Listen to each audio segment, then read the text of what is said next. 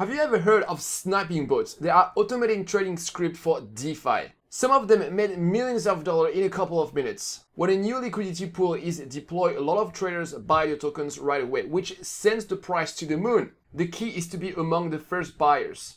And later, you can sell the tokens at a higher price and make a nice profit. In this video, we are going to code a sniping bot on Uniswap. Our bot will listen to new liquidity pools, and as soon as there is a new one, it will buy some tokens. Hey, if you don't know me, I'm Julian, and on Eat the Blocks, I teach blockchain development.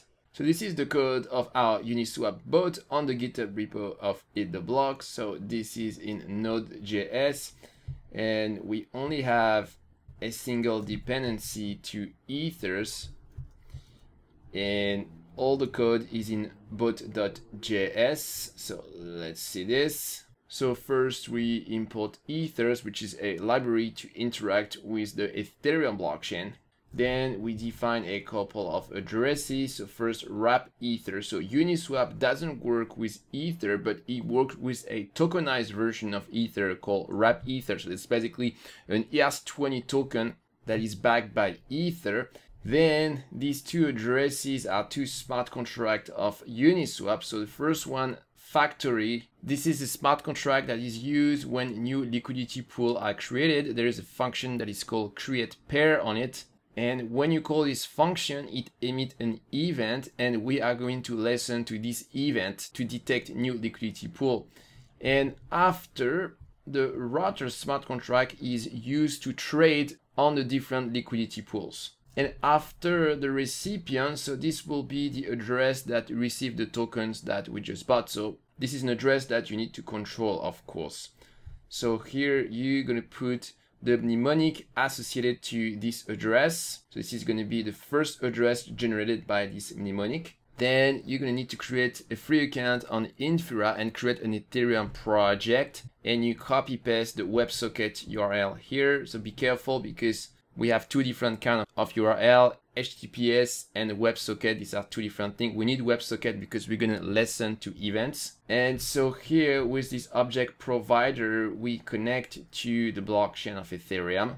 Then here we create a wallet object with the ethers library, and this will allow us to sign transaction. Then we connect this wallet object to our provider. So now ethers know how to sign transaction. And after, we are going to define a contract object for the factory smart contract. So we need a couple of info. So first we need the address of the factory of Uniswap. Then we need the ABI. So this is a JSON interface that defines the solidity function of the factory contract. So Ethers has this nice feature which is called human readable ABI. So you can define the ABI in an array of string here.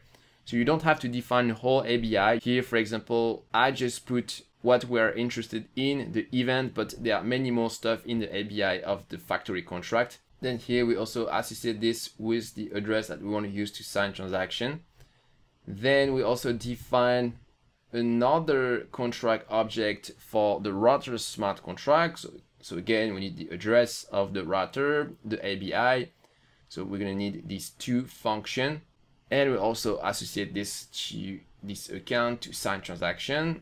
And after using the factory object, that's where we are going to listen to the pair created event. So that means that a new liquidity pool is created, and every time this event is emitted, it's going to call back this function here, and it's going to pass it a different field of the pair created event. So the address of the two tokens of the pair, and also the address of the pair smart contract. So the pair smart contract is basically the smart contract of the new liquidity pool. So after, we are going to console log all this info.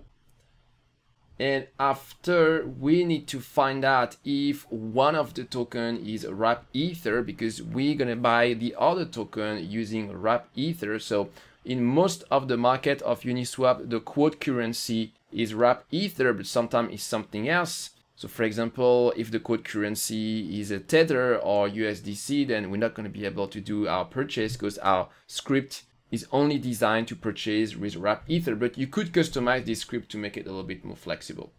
So here, if the first token is wrap ether, then the token in is going to be token 0. So what we're going to buy is the other token. Otherwise, if wrap ether is the other token, then token out is going to be token 0. When you create a new pool on Uniswap, you provide the address of the two tokens, and it has its own algorithm to detect what is token 0, what is token 1.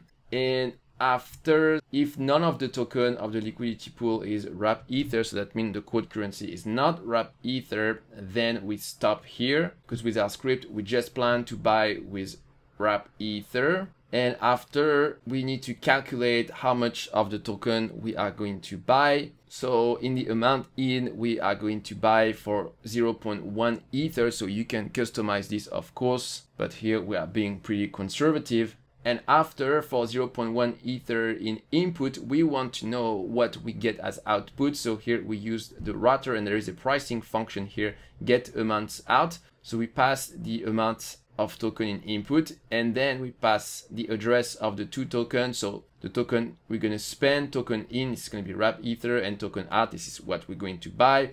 And then we're going to have an array with the different amounts, and we're interested in the second element of this array. That's the amount of token we're going to get as output. And so between the time when we call this pricing function get amounts out and the time when our trade will be executed, the price on the liquidity pool will have changed. So we need some flexibility. So we are going to specify what is the minimum amount of token that we want as output. And so here it basically means minimum, we want 90% of what we initially saw here with this pricing function get amounts out. So for that, here we calculate 10% of this amount, then we subtract it. And the reason why we do this complex thing and we cannot directly do amounts 1 times 0.9 is because this is not a normal JavaScript number. This uses a JavaScript library called big number, because in Ethereum we manipulate numbers that are really, really big beyond the maximum number that can be represented in JavaScript. So that's why we have to do this in direction here. After, we are going to console log the detail of our trade. What's the amount in and what's the amount out minimum. And after, we are going to send our transaction to Uniswap to buy token, and for that we call swap exact tokens for tokens. So that means in input we have an exact amount of token, and in output we'll have some flexibility. So the amounts in, so that's 0.1 ether, and the minimum amount, and after we specify the minimum amount of token as outputs. By the way, I realized I've just made a mistake. So here it's not amounts 1, but it should be amount at minimum. So I'm going to correct this just after this video. And after we specify the address of the token we spend, the address of the token we want to buy, then what is the recipient address. And we also need to specify the deadline, because it's possible that we send our transaction, but maybe that the network will be clogged and we won't be able to mine our transaction right away. Our transaction can be stuck in the memory pool for several days. And so by the time it's executed, we probably won't be happy of the amount out min that we initially specified, because the market would have changed a lot. So we also specify a deadline after which the order is not valid. The deadline is in 10 minutes, so we get the current timestamp with date now, and then we add 10 minutes. So this is specified in millisecond. So this is 1 second times 1 minute times 10 minutes. And after, we wait for the transaction to be mined, and finally we console log the receipt. Our bot buys token, but what about the reselling part? That's a little bit harder to code. What you can do is send an email to yourself when the bot buys token, for example, with the API of SendGrid. And when you receive the email, it's up to you to decide when to sell. Another option is to automatically sell the tokens at a certain time after you bought them. Another thing to note is that I show you how to do it on Uniswap, but you can also reuse the same code for all the clone of Uniswap like SushiSwap, and even on other blockchains like PancakeSwap on Binance Smart Chain, etc. If you want to be able to code your own trading bot from scratch, you need to understand how Uniswap works. And for that, you can check out this video on my channel. I'll see you there.